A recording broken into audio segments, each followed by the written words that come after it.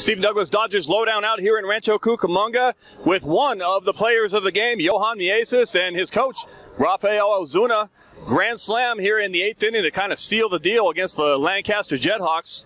What pitch did you see, Johan? Dice que como de un buen juego hoy con ese jonrón con base llena que para allá sellar la victoria. ¿Qué picheo te estaba viendo y cómo te sentiste en ese turno? Yo me sentí bien, yo le fui por el primer picheo, yo fui por recta, pero me tiró cambio, me dio tiempo de conocerlo. Y después fui por la recta y me la tiró. Y ahí fue que di el gran slam.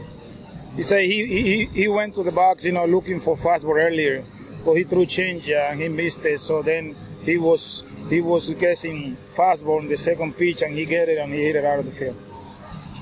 Drove it nicely. Now, you were at Tulsa, now you're down back here in Rancho Cucamonga.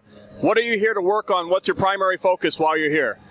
Dice que tú estabas primero en Tulsa, ahora tú estás aquí otra vez en Rancho. ¿Qué es lo más importante para ti para trabajar ahora que tú estás aquí?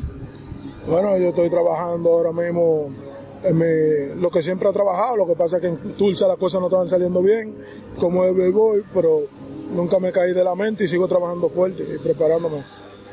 He said in Tulsa the things kind of don't go well for him at the beginning of the season, and he's down here to work and what he's been working last couple of years, and his mentality is still strong and positive, so he will get back to Tulsa soon. Very good. We expect that as well. We thank you so much for the time, both of you gentlemen.